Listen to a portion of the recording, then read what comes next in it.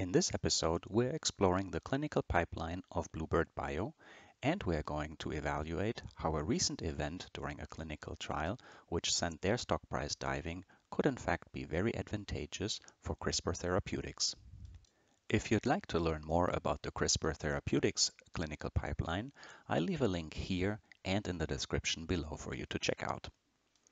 In fact, Bluebird Bio have a very interesting and diverse clinical pipeline, which are largely grouped into the severe genetic disease category and oncology. Additionally, Bluebird Bio enjoy the benefits of having at least one product which is commercially available on the European market in Liechtenstein as well as the UK under an orphan drug status. If you don't know what orphan drug status means but would like to learn more, leave me a comment below and I may make a future video explaining this. For now, it's sufficient to know that their product, Zynteglo, which is used to treat beta thalassemia, is commercially available in the European Union, in Liechtenstein, as well as in the UK. But the orphan drug status means that technically it would still be considered being in phase 3 clinical trials as well. The Bluebird Bio clinical trial pipeline is quite rich. There are 18 studies currently listed, in comparison to 4 studies for Crispr Therapeutics. But before we get into the details, a quick shout out to my early subscribers. You guys are awesome. Thanks for your interest and support.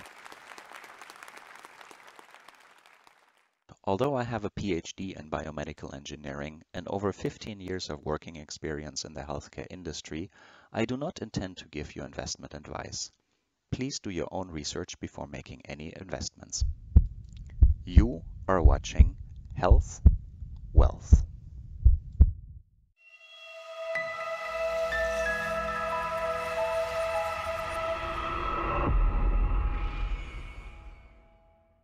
If you're new to this channel, welcome. If you're not, nice to have you back. If we focus for now on the severe genetic disease area, Bluebird Bio do a fantastic job of showing on their own website in which phases all their various different products currently are. And when you take a look, I have the picture up here as well, you can see that most of them are actually in phase 2 or 3, with the exception of 2 which are in phase 1 or 1-2, and 1 which is still in preclinical. When you understand as an investor that money comes generally in after completion of phase 3, if the phase is successful of course, then you should be overly excited about a company that has such a rich pipeline, which products that are in phase 3 and hopefully will near completion of these phases successfully soon. Also in their oncology pipeline, they have 6 candidates currently in the preclinical phase, 4 which are in phase 1, 2 candidates in phase 2, and 1 treatment candidate currently in phase 3. This interesting clinical pipeline certainly makes Bluebird Bio a potentially interesting candidate for investments. If we compare the market capitalization of Crispr Therapeutics and Bluebird Bio, we note that Crispr Therapeutics currently with roughly 8.6 billion market cap is definitely larger than Bluebird Bio with 1.9 billion market capitalization.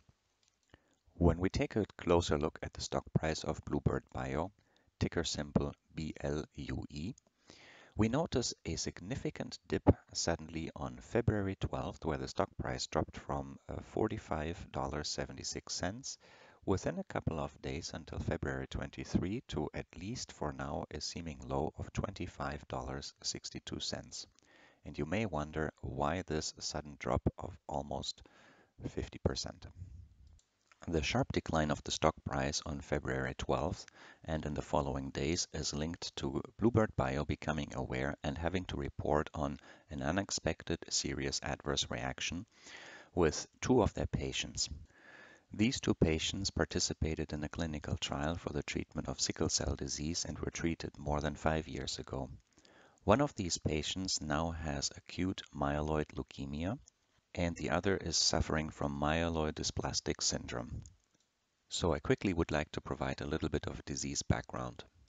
Both of these patients were treated for sickle cell disease, which is a genetic blood disorder. And now, 5 years later, both of them have some kind of blood cancer. At this point, of course, it is completely unclear if there could be a connection between these blood cancers and the prior treatment against sickle cell disease, and the company is, of course, taking this very seriously and is investigating these cases. So the stock market, of course, is, as always, relentless and unforgiving, and the recently sharp decline in stock price is, of course, linked to these events. And I would like to pause here for just a second. As investors, it's too easy to just focus on the money aspects. However, there are now two patients whose lives are deeply impacted by cancer. As I work for a reputable biotech company myself, the well-being of patients is what I always have on my mind. My heartfelt sympathies go out to these two patients and their families. I hope that they receive the treatment and care that they need now in order to get better, while the company is investigating possible relations to the prior treatment.